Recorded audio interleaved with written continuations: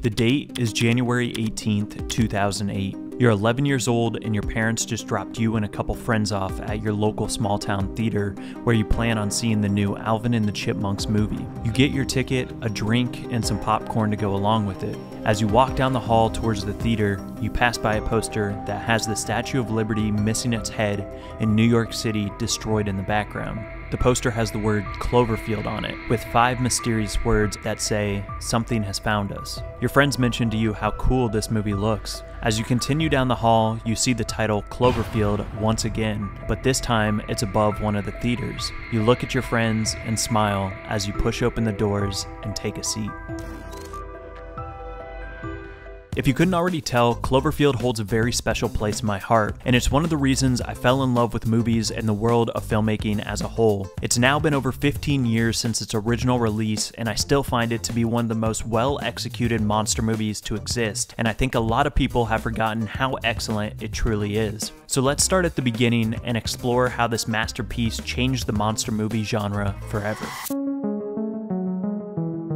The original trailer for Cloverfield came out in 2007 and played before Michael Bay's Transformers. The trailer was extremely vague, full of random party footage from a handheld camera that suddenly turns into chaos when an explosion occurs in the Manhattan skyline. There's absolutely no context to what's going on, and even better, the trailer ends without sharing the title of the film, just the release date that says January 18th, 2008. But the fun and mystery only starts there. If you were curious enough and went to the film's website searching for answers, only more would arise. Initially, the website only contained random photos, and if you left the page open for about 6 minutes, you would hear a random roar type of sound, and that was it.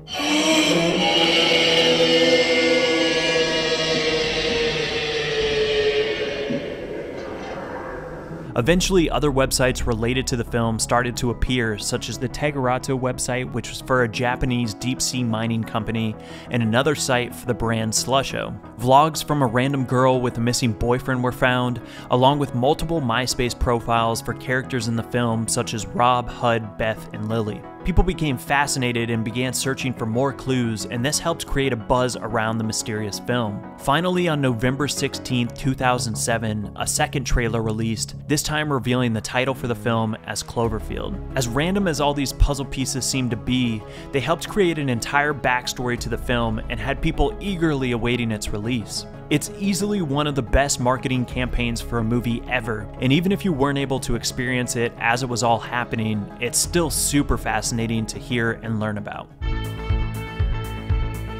When the film finally hit theaters, moviegoers were thrown into a wild ride about a group of friends trying to survive a monster attack on New York City while trying to rescue one of their friends who was trapped in another part of the city. The story itself is fairly simple, but that's also one of the reasons Cloverfield is so effective. Every aspect of this film is very much itself. Similar to the marketing that led up to its release, the film holds many mysteries of its own. Nowadays, there's still theories floating around about certain moments, such as the last shot in the film that seems to show something falling from the sky and crashing into the ocean. Some have speculated that the monster lived beneath the ocean and this is what woke it up. Theories and mysteries like this are what gives the film a whole nother layer that you usually don't get from other monster movies. One of the strongest aspects of the film is the use of found footage. Unlike many other found footage films, Cloverfield actually uses it to enhance the story. Throughout the film, the camera cuts back and forth between present day and past footage to help tell the backstory between characters Rob and Beth, the woman he's trying to save in the film. These cuts to past footage show us why she's so important to him and validates his reason to want to go across the city during a monster attack to save her. The use of found footage here doesn't feel forced at all because the story actually sets up why we're witnessing everything from this point of view. If you haven't seen the film before, the character Hud, played by TJ Miller, is given the camera to record testimonials at Rob's going away party so that he can watch them all back when he moves to Japan for his job. The shaky and chaotic footage we get makes sense because Hud has no experience working a camera. They even play into this with the editing early on, as Hud is learning his way around the camera by having a lot of quick cuts as if he stops and starts recording constantly. The testimonials cameos at the party also give us little pieces of who Rob is as well. The found footage here doesn't feel like a gimmick and is very well thought out. Once everything starts to go haywire, it only adds to the experience because it truly makes you feel like you're right there. It's a complete sensory overload and gives you this urge to run and panic like everyone else. And surprisingly, all these years later, the decision to use found footage almost plays even better in my opinion,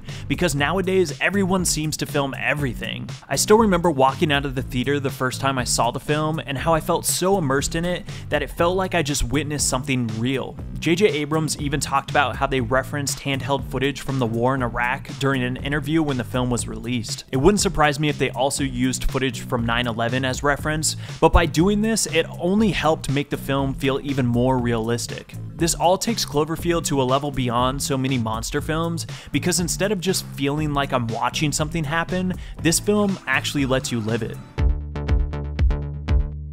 On top of the great use of found footage, the CGI in this movie feels way ahead of its time, and it's honestly aged really well, which is hard to say about a lot of old monster movies and even some newer ones. The visual effects appear very legitimate and grounded and work really well with the handheld camera. The film uses a lot of blurry and out of focus shots to make everything appear more realistic. Since everything is from the perspective of the camera, all the special effects are tied into this point of view. Take the scene when the Statue of Liberty's head comes flying onto the streets of New York. As the head comes towards the camera, it's initially out of focus.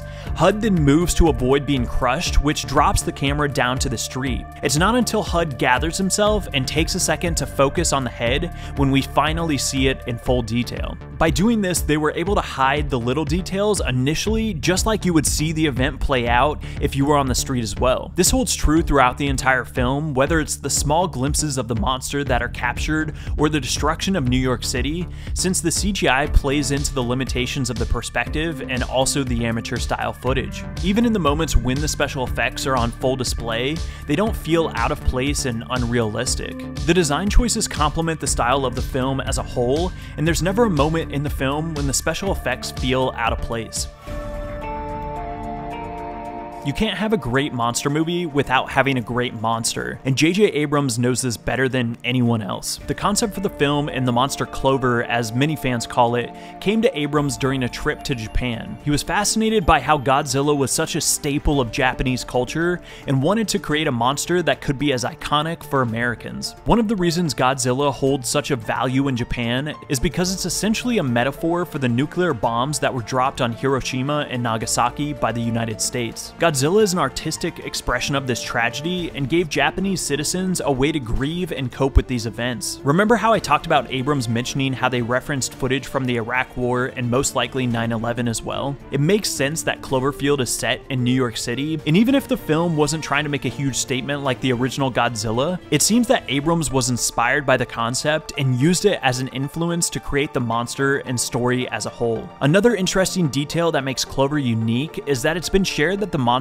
we see in the film is only a baby. We get a glimpse of its potential mother or sibling, who is even bigger at the end of the not-so-great Cloverfield paradox. The monster's design is also very unique, with a face that almost resembles a piranha that has sacs on each side of its head that inflate and recede back. It has enormous front legs that can crush anything in its path, with smaller legs in the back that allow it to move quickly. The design overall is downright terrifying, and there's not really any other monster movie out there that can match its size and unique look. On top of this, Clover also has parasites that fall off of it, which are seen in multiple scenes in the film. This adds a secondary threat, which creates even more to worry about, and they're used to create one of the best and most intense scenes in the film. At one point, the characters are forced into the subway system. They decide it might be easiest to follow the tracks over to the area where Beth is trapped. As they're making their way through the subway, they start to hear odd sounds and notice tons of rats running away from something in the subway.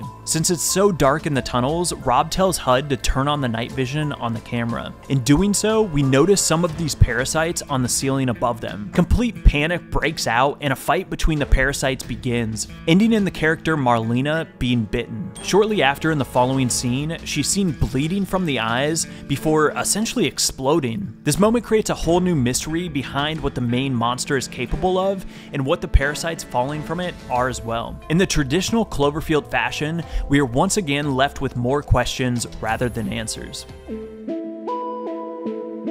The ride that Cloverfield takes the viewer on is one full of non-stop action and a true sense of panic with a ticking clock. There's not a dull moment in this film, and it's paced extremely well. Even during the moments when the film does push the brakes a bit, there's always this sense of hurry lurking in the background. This is set up by the mission to get to Beth before it's too late, which only gets more dramatic once the characters learn that they only have a limited amount of time before a bomb is dropped on New York City in an effort to take out the monster. Even though the story is simple, it's written in a way that keeps everything moving. A lot of monster movies have scenes that get in the way of this, whether it's parts of too much dialogue between characters trying to figure out the monsters and how to handle them, or just downright silly moments that take away from what's actually going on. Cloverfield does a great job at staying on track and keeping any fluff out. With a runtime of only an hour and 25 minutes, there's no room to fill scenes with nonsense. Cloverfield uses every second to build on the story and keep things progressing forward. Rather than trying to make the events play out over a long period of time,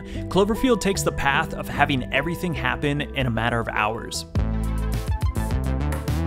In my opinion, Cloverfield is an absolute masterpiece in the monster movie genre. It set a new bar for what a monster film can and should be. I think its achievements sometimes get overlooked and forgotten about, when in reality there's so much to learn from not only the film itself, but the entire approach to the project as a whole. From the genius marketing behind the film to the excellent use of found footage and CGI, Cloverfield takes you on a chaotic ride that feels more real than any other film in its genre. If you've had a chance to watch it, let me know your thoughts in the comments below. Thank you so much for watching. If you enjoyed the video, feel free to drop a like and consider subscribing. I'll catch you in the next one.